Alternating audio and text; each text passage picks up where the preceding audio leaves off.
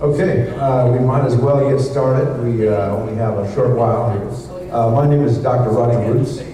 I'm a legal advisor to the Fully Informed Jury Association in Montana. Actually, it's the largest and oldest organization solely dedicated to the education of jurors. And there are many other organizations, of course, that educate jurors, but FIJA, Fully Informed Jury Association, which is over 20 years old now, is the largest organization dedicated solely to the education of jurors. And it was founded by a number of people in Montana, actually libertarians, people who were actually affiliated with the Libertarian Party years ago. Larry Dodge was one, Don Doig was another. And of course, there have been other people who came in early on and started to fuel the Fully Informed Jury movement.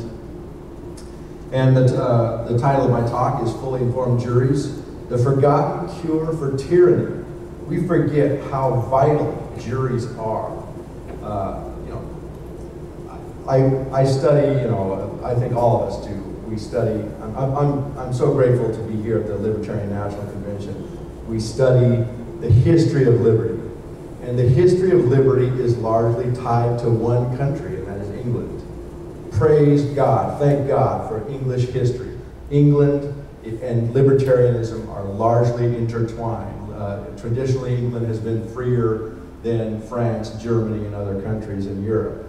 And it's largely due to events that I don't want to get deeply into, the Protestant movements, the growth of literacy, the English Civil War in the 1640s, but it's wrapped up with trial by jury, and that's what I want to talk about today.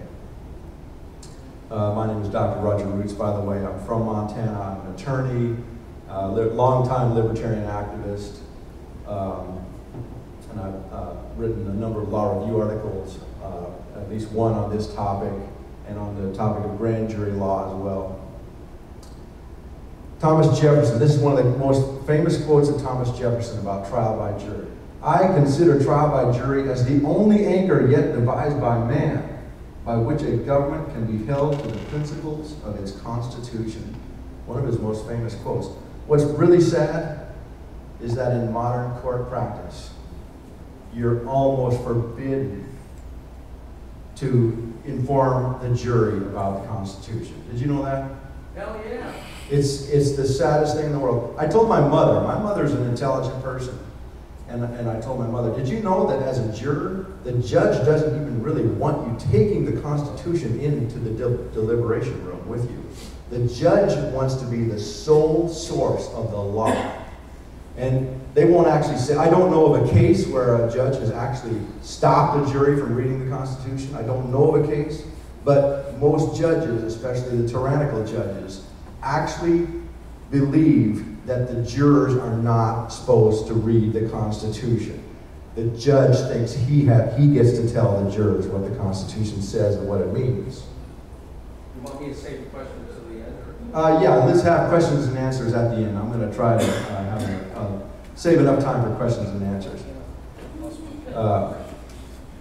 The framers of the Constitution considered trial by jury so important that they enshrined the right to trial by jury in no fewer than 3 provisions of the Constitution. It appears in Article 3, which was, of course, before the Bill of Rights. Trial by jury appears in Article 3 of the Constitution. Remember, the Constitution was ratified in 1789. The Bill of Rights came 2 years later in 1791. Even before the Bill of Rights, there is a trial by jury provision. Then there is a trial by jury provision in the 6th Amendment. And then there's another one that says that the right to trial by jury in civil cases shall be preserved. That's in the 7th Amendment.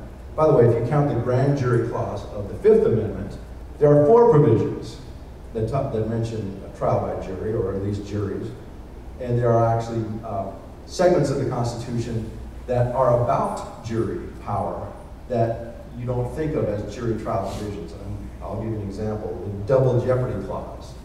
The double jeopardy clause, which says that no criminal defendant shall twice be put in jeopardy. If you really think about it, that is a trial by jury clause.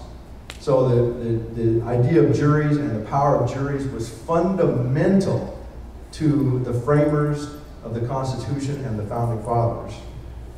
Fundamental. If you look at the statements of the Founding Fathers about trial by jury, all of the principal Founding Fathers that we know of, all the great founders of the United States of America, John Adams, Thomas Jefferson, Alexander Hamilton, all of them are on record in one place or another, in letters, sometimes in what they wrote and what they debated on. All of them are on record saying that the purpose of trial by jury is to be a check on government. It's not supposed to be just a fact-finding device, okay? Trial by jury, fundamentally, by constitutional design, is to act as a check on government. A lot of people don't realize that the only Supreme Court justice ever impeached was impeached in part for telling a jury that they had to follow the judge's interpretation of the law. How many of you knew that? This is the only Supreme Court justice, Samuel Chase, who was impeached, the only Supreme Court justice in America ever impeached.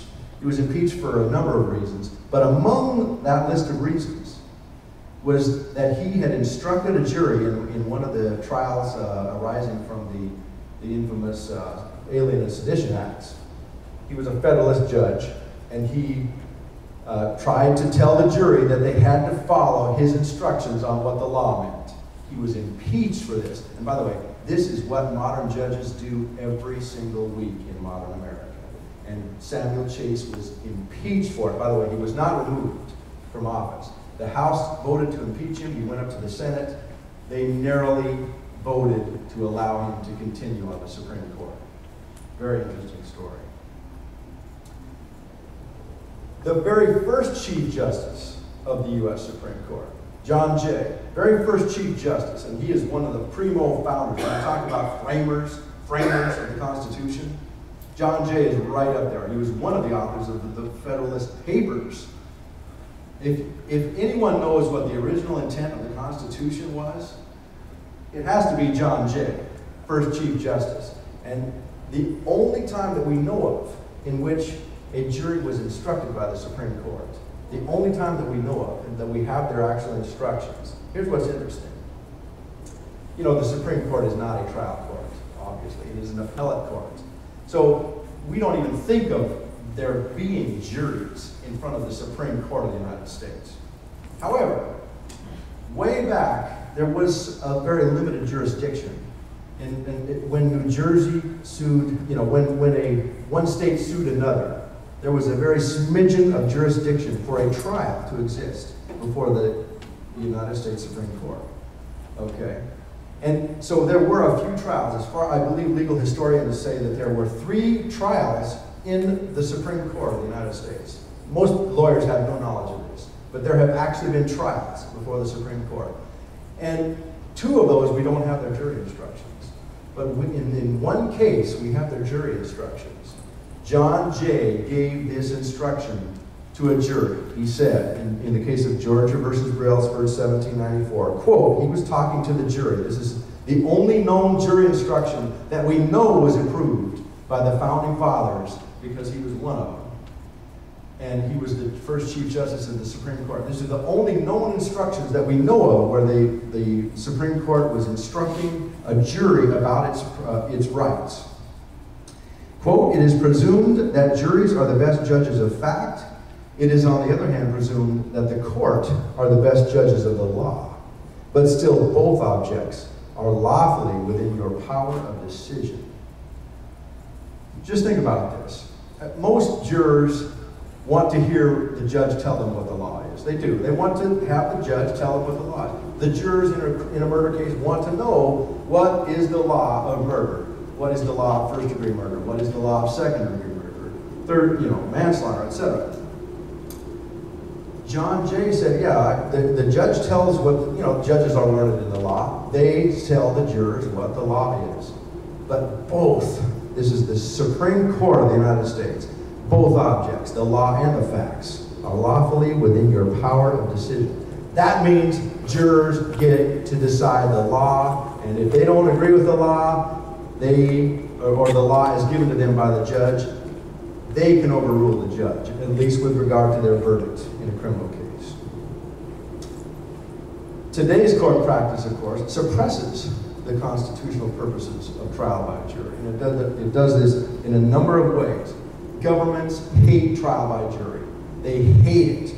Judges really, although they're very nice and sweet to the jurors in the courtroom, anyone who really watches a lot of jury trials and watches the judges, how they really think, anyone can tell that, in fact, most judges almost consider it an insult that common people are allowed to disagree with them on what the Constitution and the law means.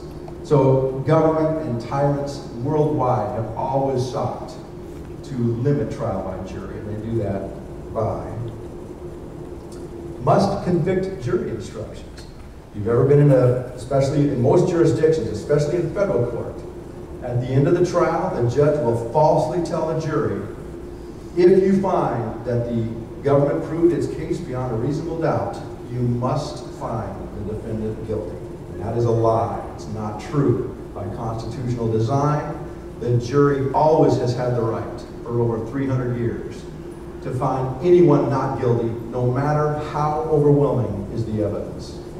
Okay, so there must convict jury instructions all the time in most criminal jurisdictions in this country. Denial of the right to reference the law, including the Constitution. How many of you know that if you're on trial, your lawyer, if he stands up at a closing argument and he starts talking about, in a gun case, just for example, in a gun case, you're on trial for possession of a gun under the wrong circumstances or whatever. If your lawyer says to the jury, hey, there's a Second Amendment, to the Constitution that says you have the right to bear arms, what's going to happen? I'm going to tell you what will happen, because it happens all the time. The prosecution will be livid and will say, objection, Your Honor. He's telling the jury what the law is, and only the court, you, the judge, Your Honor, get to tell the jury what the law is. And the judge will sustain the objection. So your lawyer, or even you sometimes, will be lectured by the judge. The judge will tell you, no, you're not supposed to tell the jury about the Second Amendment, because the judge will already rule in back channel, in pretrial proceedings or whatever, that a particular statute is constitutional, even in spite of the Second Amendment. Happens all the time. Oath warnings. This is something that is very difficult to deal with, because here's what happens. Jurors get sworn in. They will you please raise your right hand? They all swear an oath. Do you swear that you will give a proper verdict and be a proper juror? And it varies from jurisdiction to jurisdiction. It varies from state to state. Some of the oaths differ from county to county. All right? And some of them are long-winded and they have Latin phraseology in it. And then at the end of the trial, sometimes these trials go a week long, 2 weeks. Then, at the end of the trial, the judge will remind the jurors in an intimidating way, you will be violating your oaths as jurors if you dare to disagree with me on what the law is. And of course, most jurors don't know that they can't be punished. It's a bluff. It really is. Most jurors don't know that the judge is bluffing. They can't be punished. And so they're reminded of their oaths that they took. And they don't even remember the oaths. And again, many of these oaths are so convoluted in the way they're written that you can interpret these oaths in about a dozen different ways. And of course, jurors are kept in the dark regarding sentences of defendants if they decide to convict. It happens all the time that jurors think that, well, let's say it's a 15-count federal indictment, drug charges, gun charges. It happens all the time that the jurors will think that they're slapping the defendant on the wrist. They will find the defendant not guilty of everything except for one minor count, what they think is a minor count. But they are in the dark about sentencing. So they think they're slapping the guy on the wrist when he might get 6 months, and then later on, at a sentencing hearing, a month later, they find that the guy got 40 years in federal prison. It happened. It happened in the Branch Davidian case in Waco. The jurors thought they were finding the defendants not guilty of all these ridiculous charges, conspiracy to murder federal agents, conspiracy to terrorize federal agents. They said not guilty, not guilty, not guilty. but I think they decided to convict them of what they thought was a minor charge. I forget what that charge was. Later on, the judge gave the defendants as much as 40 years in federal prison. The jurors thought they were going to get about 6 months. Legal tricks. There are a variety of legal tricks that have been sort of developed by lawyers and judges. They establish a bright line separating supposed issues of law and issues of fact, as if those issues are separable. There are so many ways that a judge will hold that a certain decision is an issue of law for the judge to decide. Then they move this allegedly bright line in the direction of judicial decision. I'll give you an example. The question of whether there was probable cause to make an arrest, which is a frequently recurring issue in the law. Was there probable cause for that cop to make that arrest? I can show you the case law from the 1800s that was a question for the jury. The jury decided whether there was probable cause. But over the years, judges have gradually ruled more and more in most courts, most jurisdictions, that the question of whether there was probable cause is a legal question for the judge. In some cases, courts will utterly remove an issue of fact completely from the jury's hands. I'm going to give you an example. Federal gun charges sometimes have a provision in the statute that says, you know, such and such individual, convicted felon, such and such, shall be not, you know, disabled from possessing firearms that have traveled in interstate commerce, unquote. It's gone up to the Supreme Court in a couple of cases, and the Supreme Court rules the phrase travel in interstate commerce means that it was manufactured in a state and crossed a state line at any time in its history. Okay. If you're on a jury in such a gun case, don't you have the right to ask, well, did it really travel in interstate commerce? And what does that really mean? Traveling in interstate commerce could mean to many people, well, it had to have been sold over a state line, not just travel, not just went over a state line at some time in its history. And of course, the point is, a jury, that's a question of fact, is it not? I mean, a fundamental, quintessential question of fact. And yet, in modern federal courtrooms, the judges take that decision from the jury. And they say, no, that's a question of law, and we rely on a couple of Supreme Court decisions, and we rule that as a matter of law, the firearm traveled in interstate commerce. And they will take it from the jury, even though it is clearly an issue of fact. Death-qualified juries is another horrible thing that has developed in the law in the last 50 years. Sometimes at voir dire, the period where the jurors are asked before trial about themselves. Many times they're asked to answer some questions about themselves. And of course, some Americans disagree with the death penalty. It happens, and it has gone all the way to the Supreme Court. They have approved of a vile and despicable process where jurors are asked, hey, I know that you disagree with the death penalty, but could you convict, could you find this individual guilty, knowing that he'll get the death penalty? Guess what happens to the jurors that say, no, I won't, I don't approve of the death penalty? Guess what happens to them? They don't make it on the jury, all right? So they have death-qualified juries, and by the way, there have been studies.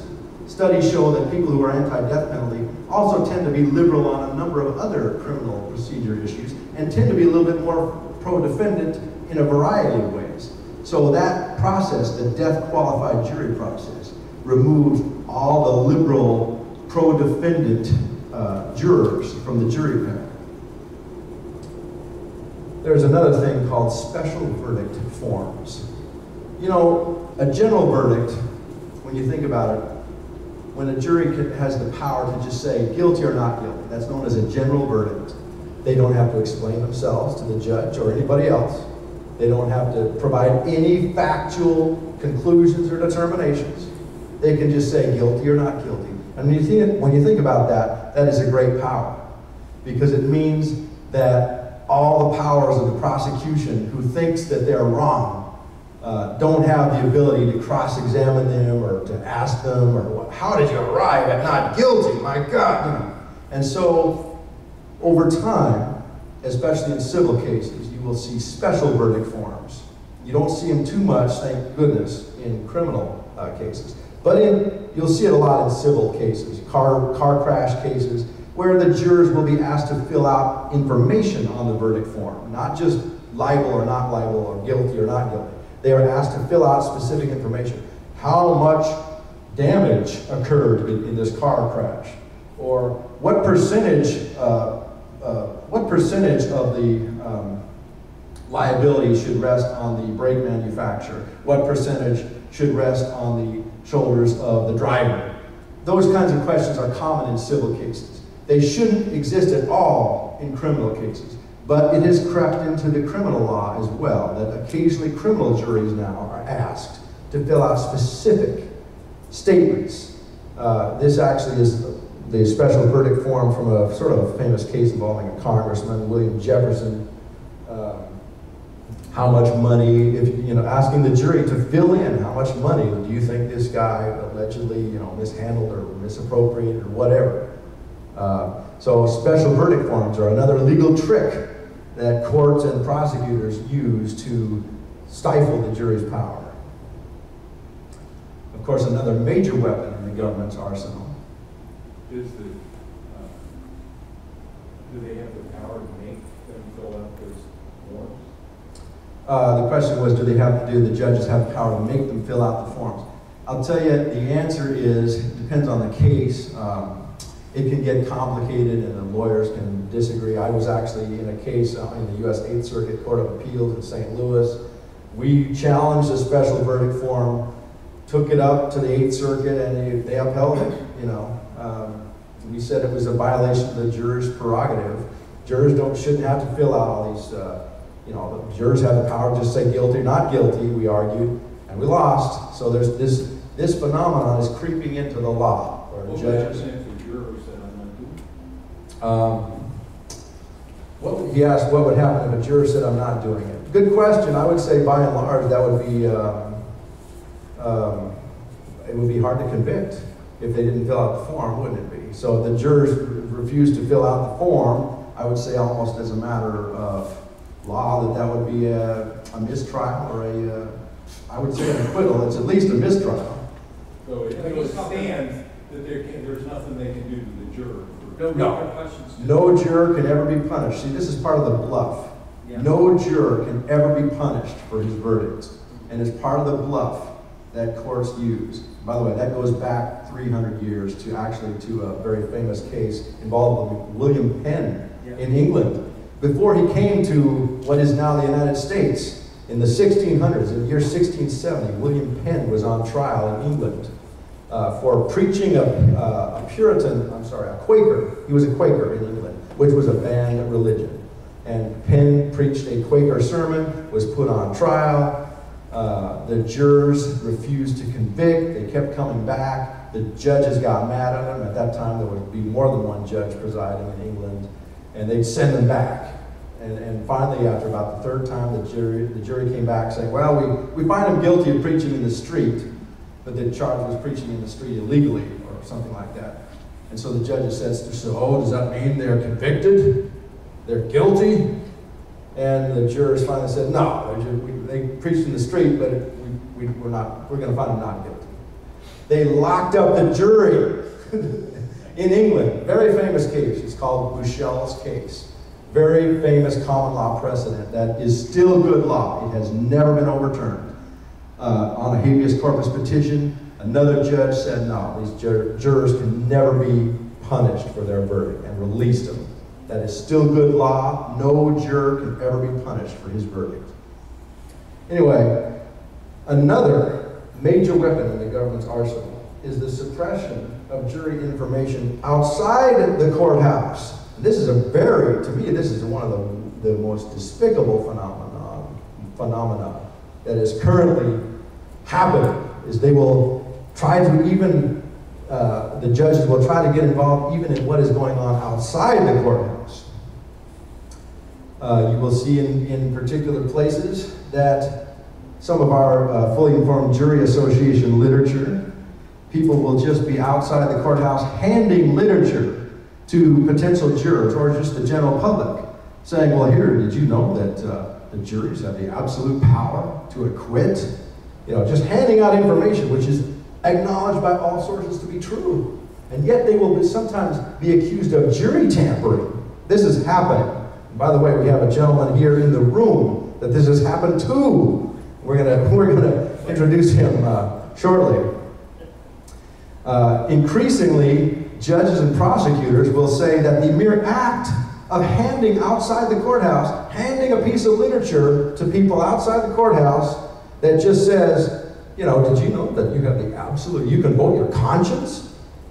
Prosecutors hate this, and they are accusing people of jury tampering for this. Keep in mind, what is the crime of jury tampering? It's an ancient crime, and I don't think anybody really disagrees with the crime of jury tampering. Jury tampering is when you when you go to a juror and you intimidate or threaten or try to scare the jury or buy off the jury. That's jury tampering. Nobody has a problem with that. But handing literature that informs the juror about the great constitutional history of trial by jury, how could that possibly be a crime?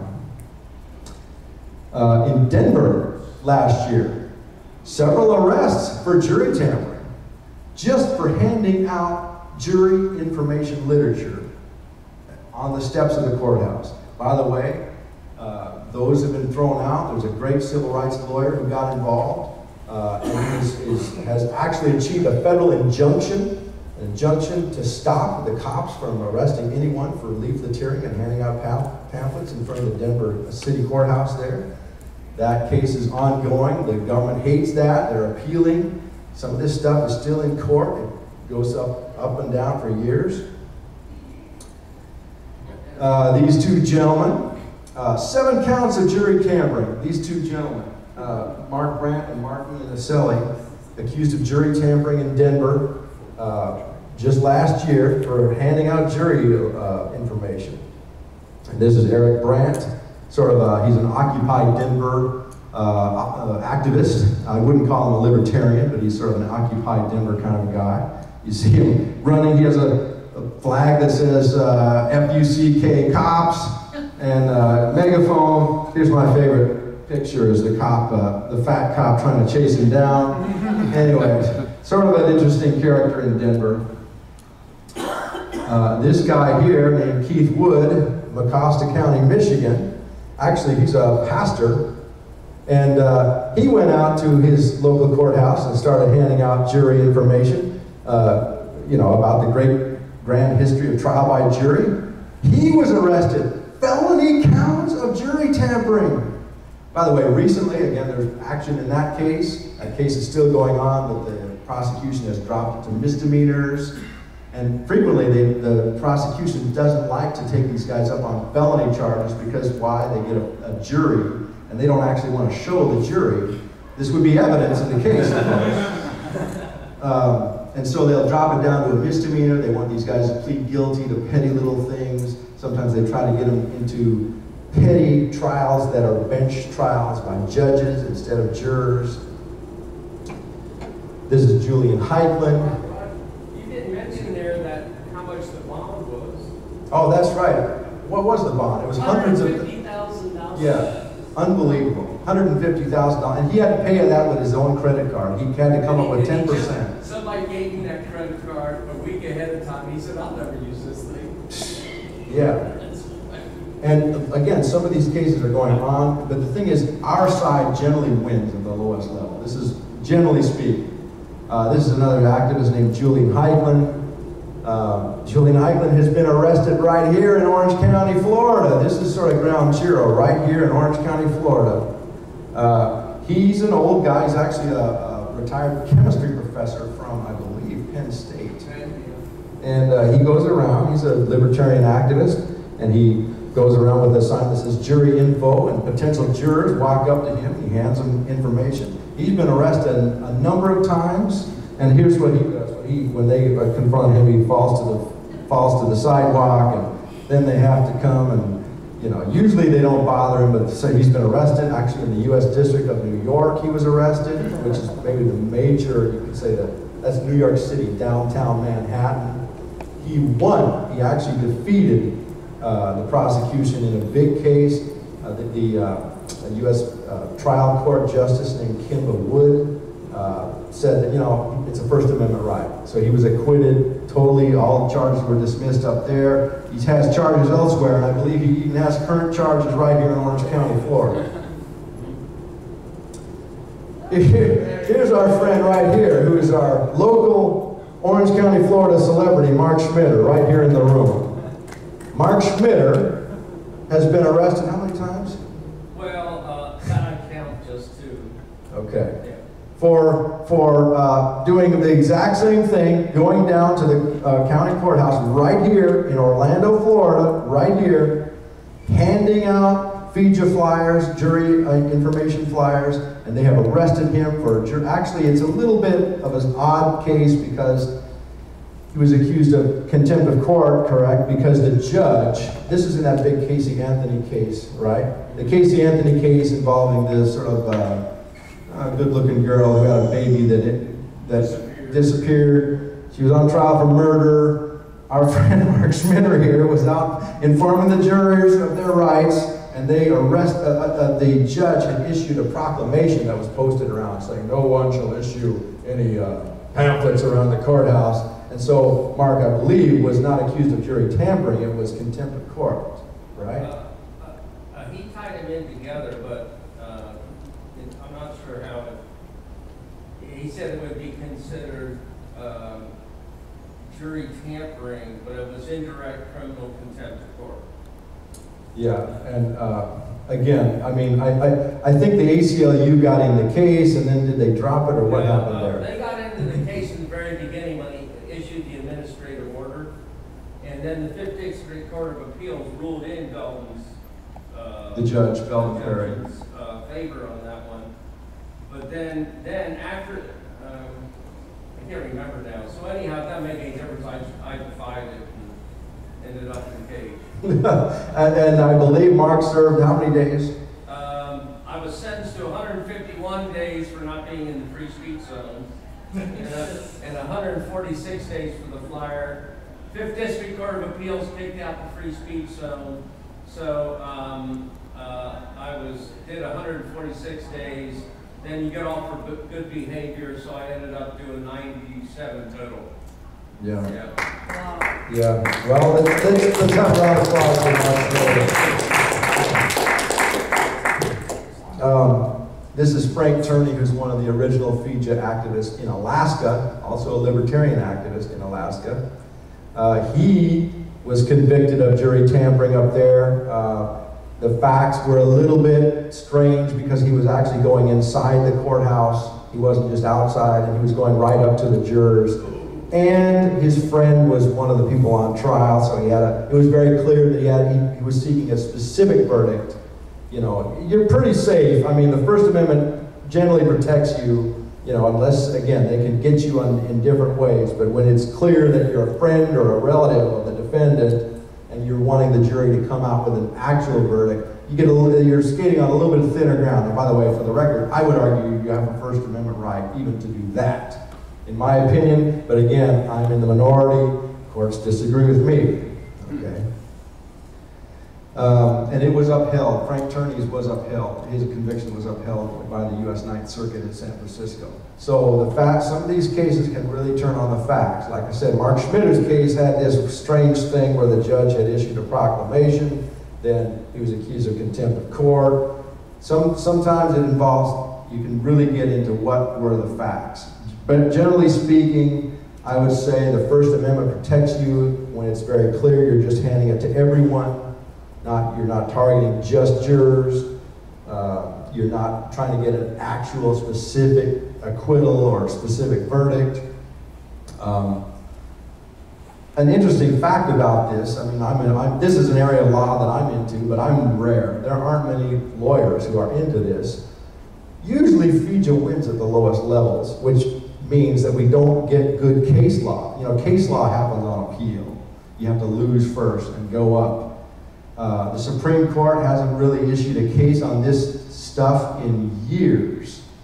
And so it's ripe for, you know, some legal test cases and challenges. The problem, actually it's not a problem, I was about to say the problem is we tend to win at the lowest levels, and then it doesn't go up on appeal. And so there isn't a lot of case law on this, which allows, it's good and bad, it's good and bad. It allows the system to say, hey, it's illegal. And they point to cases at the trial level, it's illegal, you can't hand this out. And of course, there is not good case law at the appellate court level and at the Supreme Court levels. So this is an area that is ripe. I would invite any of you who are into studying law or getting involved in activism of any kind. The future, there are going to be battles in the future on this. This is just heating up. I made an argument at a conference in Denver. The prosecution bar is trying to invent a First Amendment exception. When you think about this, no one was arrested for handing out literature 100 years ago about this. The prosecution bar in this country is trying to invent a new First Amendment exception. And we've got to stop it. And I thank you very much for this opportunity, and I would love any questions and answers. Any questions from the audience? Go ahead. Yeah. I've long been interested in jury trials. I'm one of the members of North Dakota, and one of the things that is unique about jury trial rights is, like in North Dakota, is guaranteed. You have the guaranteed right for a jury trial. But as it existed in 1880 when the state constitution was passed, and I actually went in and did my little research, and I won the right to a jury trial for violation of a city ordinance that had a $20 fine and changed the whole system of North Dakota. Interesting. Interesting. Cool. Yeah, for those of you who don't know, the 7th Amendment has a line in it that says, trial by jury in civil cases shall be preserved. The word preserved is in there for all cases that amounting to more than $20. Okay. The courts over the last 200 years have used that word preserved. They've twisted it and said, well, that just means that you get a jury trial. If you would have got a jury trial in the same kind of case back in 1791. By the way, for those of you who, I don't want to get deep into this, but yesterday on the floor of the Libertarian Convention down below, where I was a delegate, a platform plank came up with that term preserved, the right shall be preserved, and I thought about the 7th Amendment and the way that judges have manipulated and distorted that word. But yeah, the gentleman from North Dakota is correct. The judges, when you go, I mean, $20 isn't much nowadays, and so the courts will, it depends on the jurisdiction, it varies a lot from state to state, but when you try to get a jury trial in your traffic ticket case or your parking ticket case, but remember, those are generally civil infractions involving more than 20 bucks, you think, according to the plain text of the 7th Amendment, you have the right to jury trial, and yet courts in many jurisdictions will manipulate it and say, no, you don't have a right. Because it has to do with, in 1791, there were different kinds of courts. There were chancery courts, there were equity courts, there were common law courts, and juries were only in the common law courts. And so if the modern judges say, hey, that's a chancellery kind of a case, and you wouldn't have had a jury trial back in 1791, a religious or some kind of other legal issue. And so they've used that word, preserve, to deny the right to jury trial in a lot of civil cases. Now, this might be a little bit off the track, but what's your position on absolute immunity for judges and prosecutors? Well, I was just talking to Mark about this.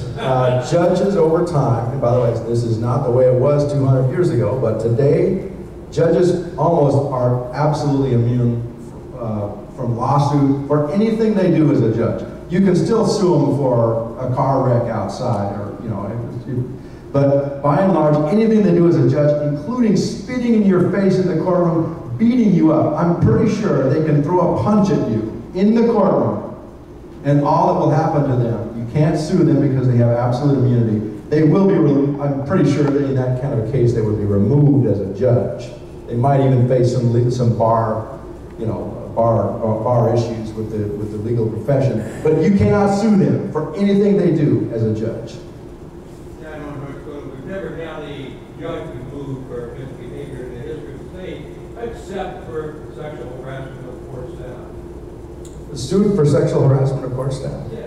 Okay. They're just charged with that, you know. Well, I'm actually a little bit surprised even at that. I mean, I've seen cases where judges will grab people by the collar outside the hallways and things, and the guy sues and they will dismiss the case saying, no, judges are absolutely immune. Is there, as a libertarian and someone who is an attorney that sees what you're talking about, is there a sense out there that people can start working toward the issue of stripping them of absolute immunity? I mean, that's something that I would like to get more involved in. And Let me just say, but I think it's something that people should start demanding. yeah, her point was that, is there a movement in the law to change this? It's a small movement if there is one, let me just tell you. It's, by the way, the Supreme Court has ruled even sovereign immunity. You know, cops have qualified immunity. Cops themselves are difficult to sue because they have qualified immunity. But the immunity for judges is even higher than that. It's virtually absolute. Wouldn't the common law grand jury? Well, he mentioned the common law grand jury away. Well, listen, I mean, there are mechanisms that you can try, and I think all libertarian activists would want you to try those. As to what the result will be, you know, it's an uphill battle in many ways. And I can tell you, I'm familiar with cases like the Montana Freeman case 20 years ago, where they started their own common law grand jury and things. What happened to them? Well, they get indicted for conspiracy to intimidate federal officials and things. What's the color of the wall, isn't it? Well, the point is, you can try to start a common law grand jury and investigate and stop this stuff. The powers that be are very powerful. So just be very cautious. I'll go to this guy. You said jurors can't be punished for work. What about if they lie, say during jury selection? They Nullification and they say, no, I'm not supposed to that penalty, but they are. That kind of thing has happened in a number of cases. There was a case in Colorado maybe 20 years ago, the Laura Creho case.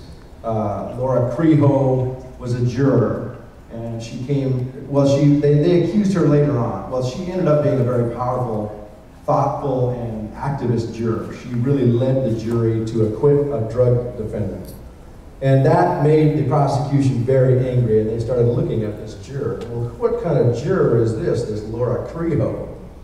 And sure enough, they dug into her background, and she had been arrested on a drug charge herself. I believe it had been thrown out or something like that. She did have a history of hemp pot activism. She was a marijuana legalization activist, and they charged her criminally with lying, saying that she should have told the court when she came into the jury voir dire proceedings, that she had some duty to tell the court about all this. And that case went up and down in the Colorado courts. It's funny, I had a great conversation with a great lawyer out there named Paul Grant, who was one of the main lawyers for Laura Creho. Ultimately, she prevailed. Everything was dismissed, or it was sort of set aside. Her conviction was vacated with some kind of thing where maybe the prosecution could have brought it back, but they didn't. So ultimately, she prevailed. But yeah, absolutely. If you're going to be the person that leads the jury to an acquittal that the government doesn't like, better believe it. They're going to look into you, and they're going to look into anything they can to try to target you. Did she lie to him, or just the error of the mission? That's just it. She had not lied. She had not lied. But they said, well, there was a question of do any of you have any issues that it was that kind of a bland question. And they said in response to that kind of a question that she had some duty to say, well, I've been accused of a marijuana thing or something. And ultimately, again, she prevailed, but it took a lot of activism and a lot of good lawyering to make that happen. How do they know that she led the charge? I believe they went and questioned some of the other jurors. I believe they did. So what's discussed in the juror room? Well, that's another issue is, FIJA, our position is that the juror should never be made to ever say what happened, what their deliberations were based on. You know, keep in mind they can voluntarily say such things, and you know some jurors do. So you know they can. It's possible to get information from the jurors about what happened there, but they certainly can't be compelled. Any other questions? Yeah, going back a little bit, you mentioned habeas corpus and there, and I'm just wondering, you know, if you've got a poor person sitting in jail, he needs to get out illegally, he needs to get the word out, he wants to get out of habeas corpus, but he doesn't have any money for a lawyer, no one knows he's in jail, so who has the right to bring this, who has the right to bring a habeas corpus act? Can it be one of his friends, or does it have to be his party? He can't afford. Well, actually, there is an ancient provision in common law going back hundreds of years to ancient England called the next of friend petition. A next of friend petition for habeas corpus. It would happen in England where they would take some pamphleteer and they would accuse him of sedition or something, and they'd put him in the Tower of London. And his friends, keep in mind, he had no pen, no paper, no pencil. His friends would go to the Tower of London or go to the courthouse, and they was known as the next of friend petition, and they could fill out a habeas corpus petition for his release in his behalf, even though he was up there in the Tower of London. So there is a provision, and it still exists, known as the next of friend habeas corpus petition. But by and large, I can just tell you, in reality, what really happens, at least in federal courts, when you go to try to help somebody else out, and you go and type up documents, papers, pleadings, they'll do everything they can to ignore those.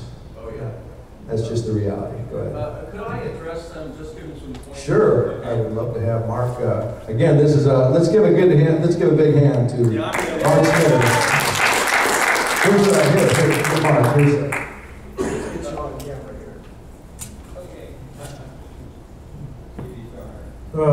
Yes, indeed. Howdy, ladies and germs. Anyhow, I've been doing this since 2010, and if I could ever think of something with the least amount of time that has the biggest impact for your time, there's really nothing any better than this.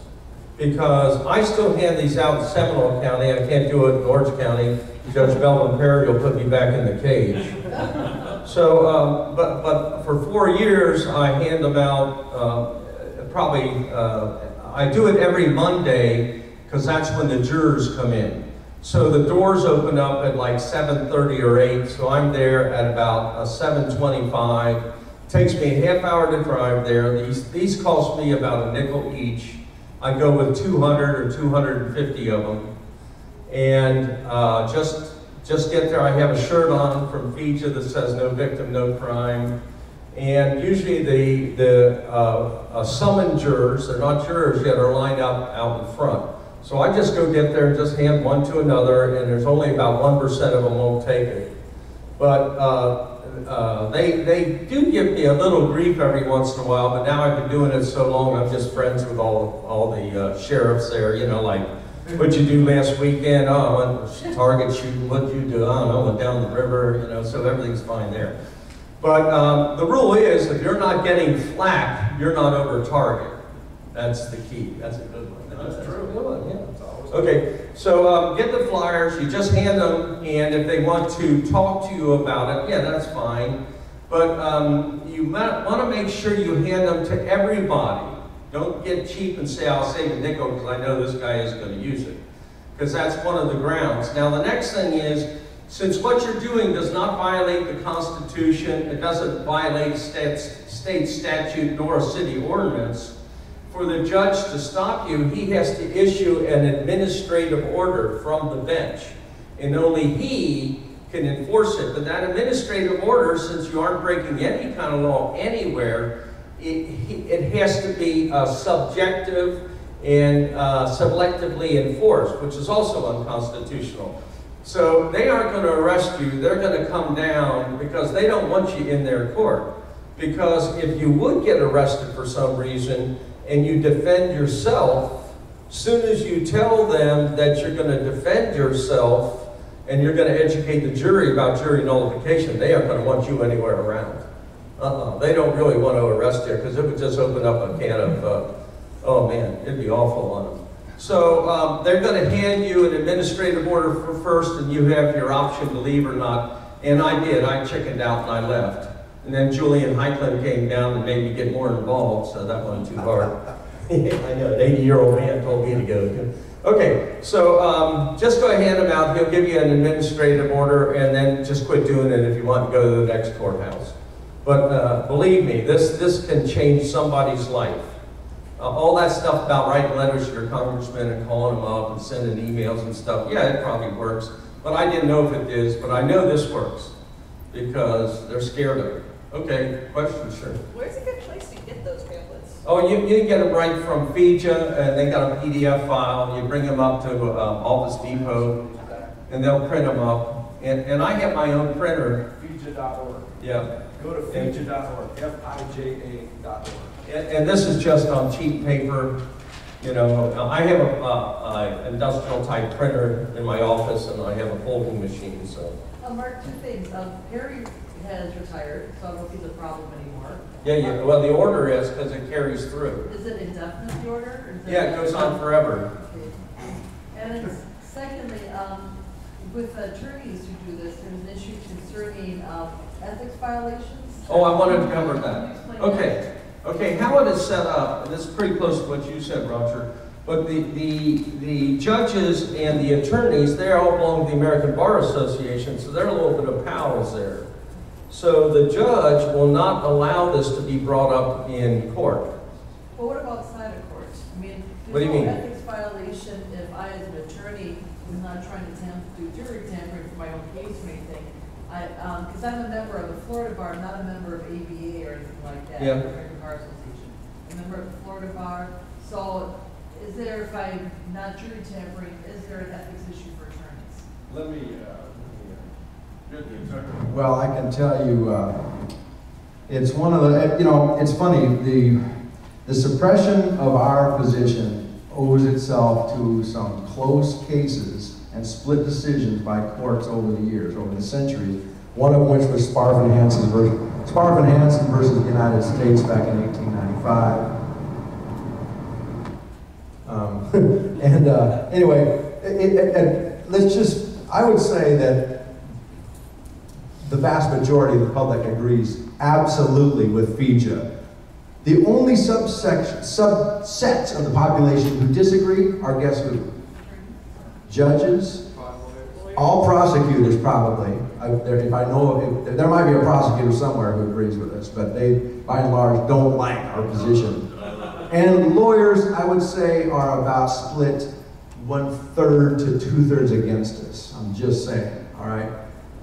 Lawyers believe, after going to law school for 3 years, that they know the law and the common citizen doesn't know the law, and that after going to 3 years and you look at a courtroom, after 3 years of law school, you look at the judge and the jury and you think the judge is above the jury, and it's not true. The jury is above the judge, at least with regard to the verdict. Okay, but after 3 years of law school, you and I both agree, hey, we think we know the law, we can't have common citizens who didn't go to law school, you know, second guessing our judgment after 3 years of law school. And so it is an issue, and well, you know as well as I do, if you mentioned what I'm saying, if I gave this talk in a court case, you better believe I'd be looking at, you know, issues. Now, I'm able to come here and give this, you know, this kind of, but you cannot mention this vast area of truth in a court proceeding. Other than on appeal. On appeal, you can write, and by the way, I have a great amicus curiae brief on behalf of FIJA before the Ninth Circuit Court of Appeals right now. And I literally went through and found all the case law. And again, the case law is on our side, generally speaking. There have been a lot of split decisions over the years. The case law is on our side. The Supreme Court has never ruled that juries can only decide the facts and can never decide the law. The Supreme Court has never said that. There have been some close, it comes down to how they're instructed, basically. Okay. This is only about another minute's worth, but this gets kind of valuable. Is all of us sometime, you may be doing something, walking downtown or whatever, where you're approached by an officer and he wants your identification or something. They do that right away just so they know who they're dealing with.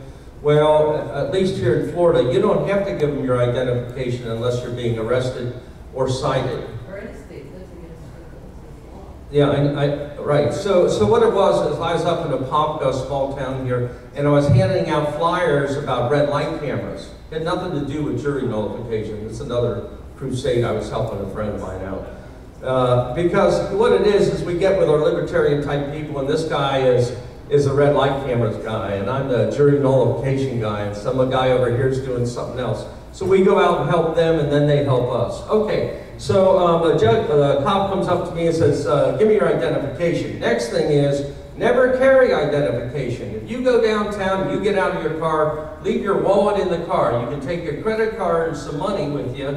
Credit card is not identification. But if the cop just wants to give you some grief, the first thing he's going to want to do is probably give you a no trespassing order, which is no fine or anything, it just makes you leave the premises. But if you don't have identification, he can't give you a no trespassing order. You can just say you're King Kong. I'm Obama, you know, well, he doesn't know what's going on. So so that's one thing, never carry ID. And the next thing is basically don't talk to them at all in a very professional manner. Because anything you say to them, they're going to use against you. Now, 95% of the cops are just fine. It's that 5% that keep coming after me. Okay, so when I went to court to end this deal is I got to the pre-trial hearing. So the cop arrested me for resisting arrest without violence, even though I wasn't being arrested, and that's a felony.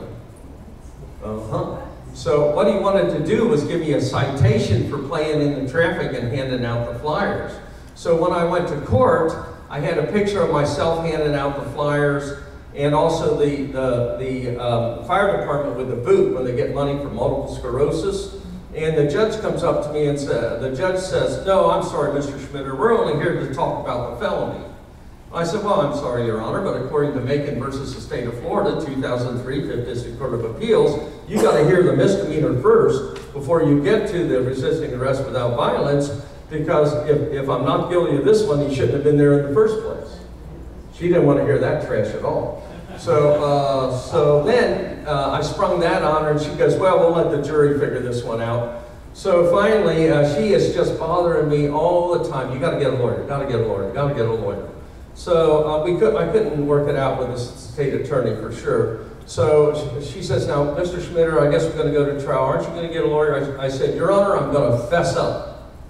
The reason I'm not going to get a lawyer is because I'm going to educate the jury about jury nullification, and only I can do that. And if I did have a lawyer, you would not allow him to talk about jury nullification to the jury. Which is absolutely true. Which is only I can do that, so therefore I have to defend myself. And I didn't even finish the sentence. The state attorney goes, I don't have time for this case, dismissed. Okay, so what it comes down to is if only you can use that, and it's a trump card. Besides that, the other thing, Judge Melvin Perry put a no trespassing order on me for Orange County Courthouse for life. But then I had to go to court, you know. What do you do? Not only that, they sent me a jury summons too one time. I'm not making it up. Okay, thank you very much. Okay, here you go.